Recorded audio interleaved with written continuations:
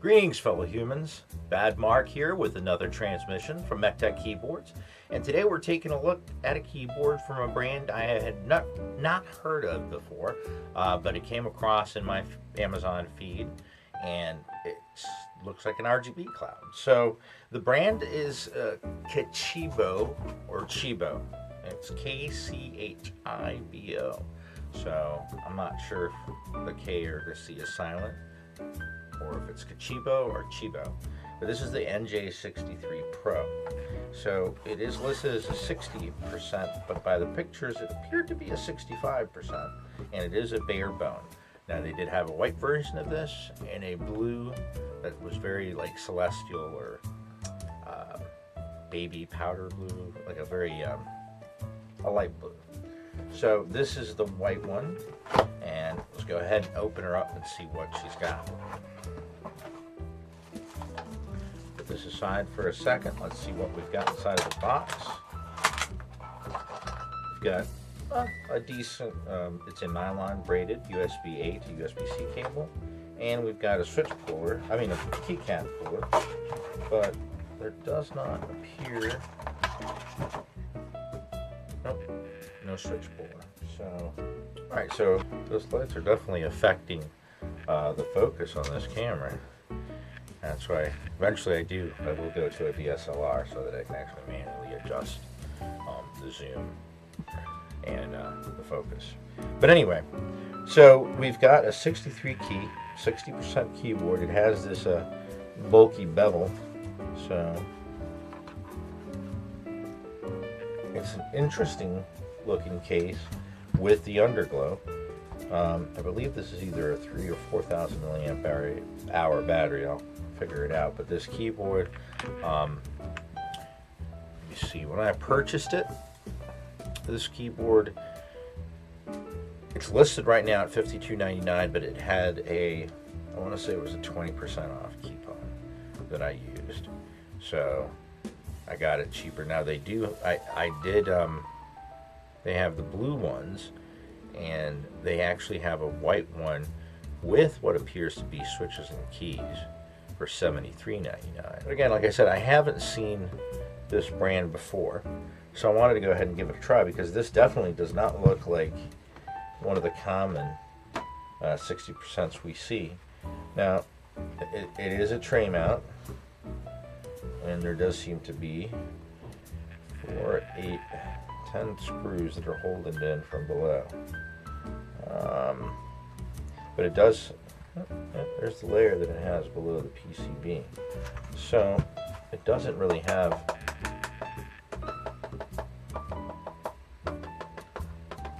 too much of a hollow sound. So I'm interested to see what this is going to sound like once we put some switches on it. So off the bat,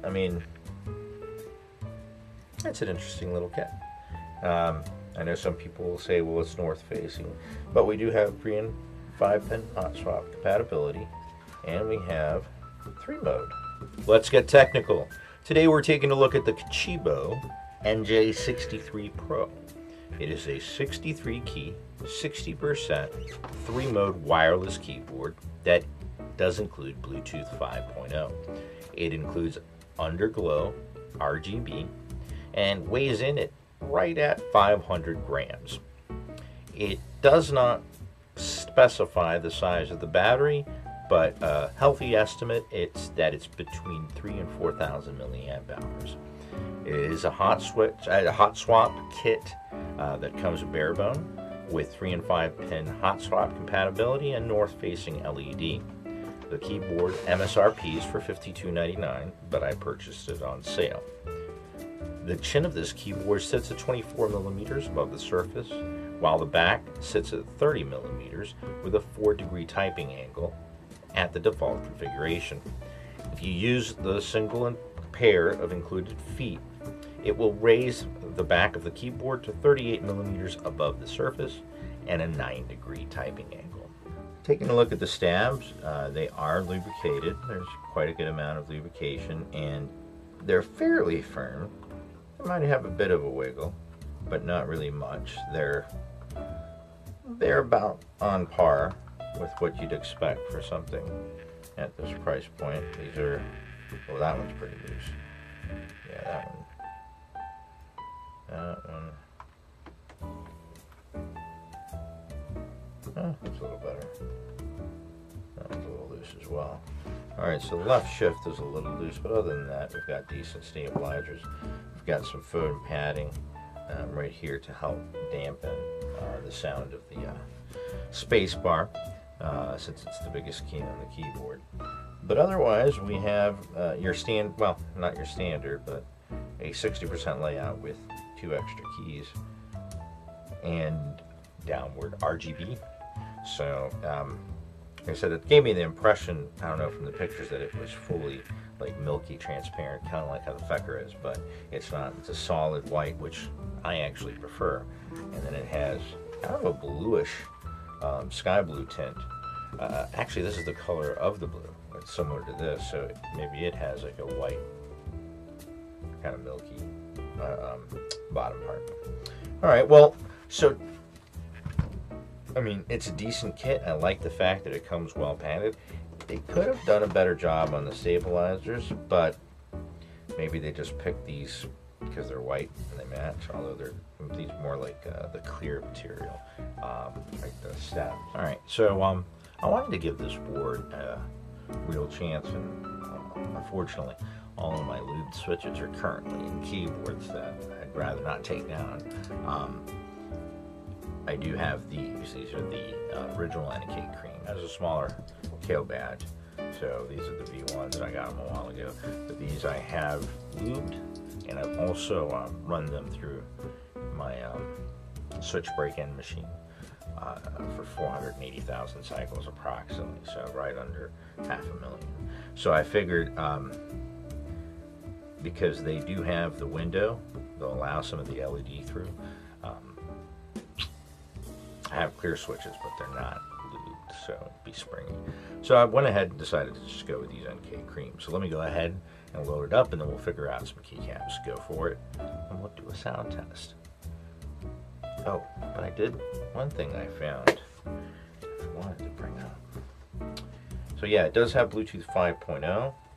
It doesn't say either in the Amazon listing or anywhere in the manual the size of the battery. So my guesstimate is anywhere between 3,000 and 4,000 milliamp hour battery based on the size of it. It looks similar to one of the 2 batteries that are in the Fecker 75. Now, I have not seen this particular design in ever. I mean, so I don't know. It could be using a known PCB and it's a different case, or it's just a keyboard that has been in the international market and just got to us. Or it's a new keyboard. I don't know. I really couldn't find much about it online. Anybody else has this keyboard under a different name or has it as well, I'd love to learn more about it. All right, so I'm going to go ahead and load it up with these, like I said, lubed and broken in for about 500,000 cycles or so. NK Cream version 1, so the original revision. And then we'll pick a keycap set.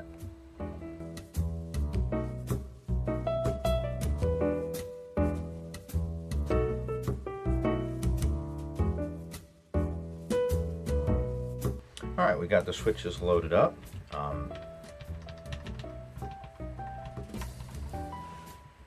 I don't think the sound test is going to disappoint.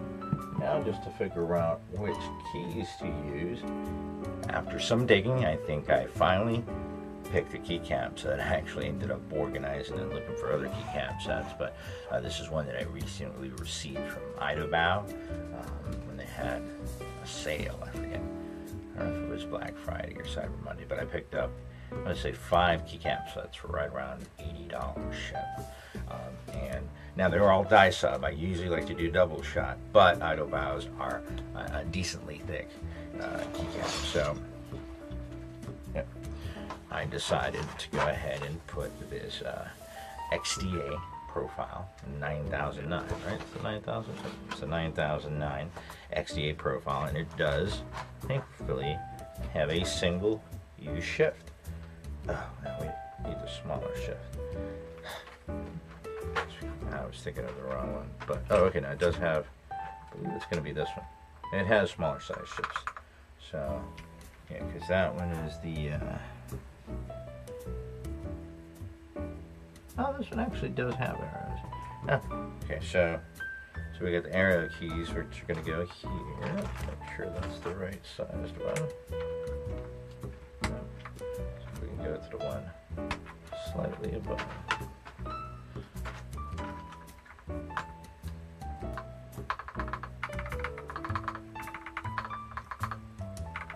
Yeah, and I think it's going to sound good. Like I said, these are some decently thick caps, and I can't think of a Idobao set that I have that I don't like. So let me go ahead and load up these Idobao keys here real quick, and then I'll go ahead and get to my closing. We'll do the sound test.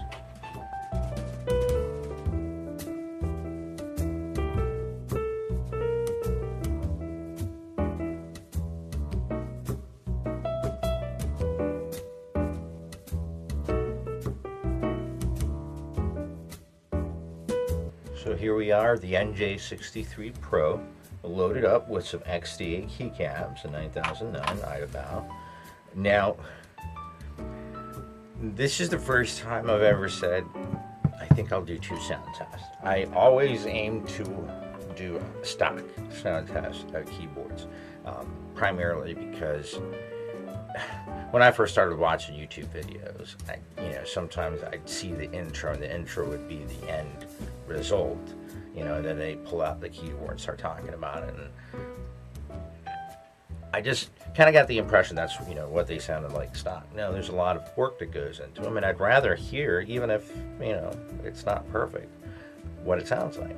But the keys on this keyboard, this case sounds much better than it really has any right to. The problem becomes when you start coming to the stabs.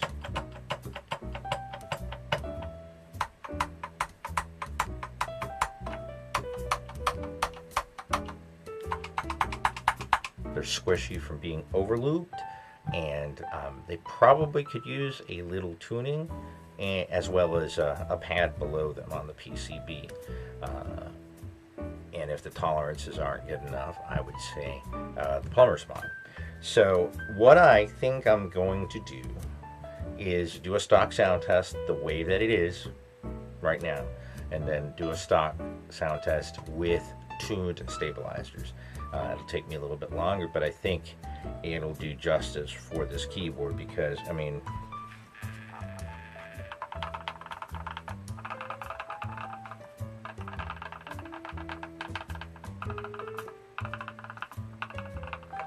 I think it sounds extremely well for a stock keyboard wireless at this price of 60%. Now, I gotta say, I am kind of a sucker for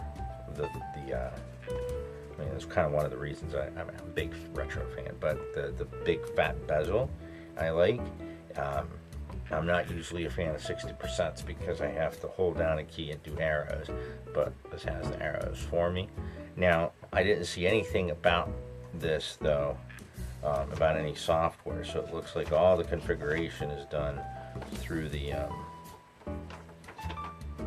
interface, which, I also looked on the listing and I didn't find anything, though I did not look under K63, so I'm going to take a closer look and see if perhaps I can find a driver for this, if one exists. But right now, as it is, let's go ahead and plug it in and see what it looks like with the lights on. So there's not much. It's nice and tight up here, so we can't really get much of the RGB that's coming through, but the RGB that's below, now let's see what the cycle is, and go through solid colors for the bottom, and then what's the color? So slow it down.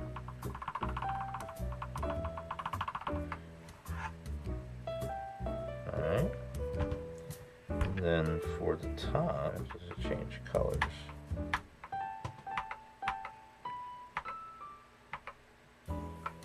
So these are pretty tight on here, so there's not much light that's coming through. But if you like your RGB, you still got it at the bottom. Now again, to be honest, I wasn't expecting much from this keyboard, but it has surprised me. It actually does sound really well. The only thing that I would say to the manufacturer is do a little bit better with the stabilizers, perhaps. Get better stabilizers, lube them properly. I bet I'm going to have to clip the feet. They look like they look like stabilizers that came stock 3 years ago. So, anyway, yeah, so because I want to give this keyboard a fair shot, because like I said, personally, I'm loving it. I mean, don't get me wrong, the NK creams they're decent switches. I know. I mean, they're, in my opinion, they're not S tier. I do believe they become much better once broken in. The scratchiness definitely goes away. They become smoother, and they do get a little bit deeper. But I prefer them actually for Franken switch parts. But that's just me. I've pretty much become gang tactile, or tactile gang, for the most part. I could still use a heavy linear, but give me a tactile any day of the week. I actually wanted to try some U4Ts on here, but I've got them loaded up, and I wish I could put them on a lot of my keyboards, to be quite honest, because the U4T and the TX from Kchibo, I'm enjoying them a lot. The UTX, or the U4TX, the new one, the half silent or half muted. The sound that it gives and the feel that it gives it's similar to Topper. I can never pronounce that properly. Topper. It's not the same, but it's similar. It reminded me of the few times that I actually have used a Topper keyboard. I was like, oh, wow. They have a nice deep tone to them. You put them in the right board. Oh, yeah. I've got them loaded in my Tiger Light 80 right now, and I'm loving it. I'm really loving it. Anyway, so this is, again, Kchibo, Kchibo. They list it as NJ63Pro, but in the instructions it also says the K63. I'm going to look to see if I can find any software or anything else about it. Again, I think I'm going to go ahead. I may not do the stabilizers, but I guess we'll see. But I'm definitely going to do the stock sound test. Just wanted to bring this up because, I mean, yeah, it just came across my feed. There's another keyboard that I reviewed, the Ajaz, that was a member that asked about it. But anyway, I'm going to go ahead and do a stock sound test of this keyboard, and perhaps one afterwards with the stabilizers tuned in. Until next transmission, keep calm and keyboard on.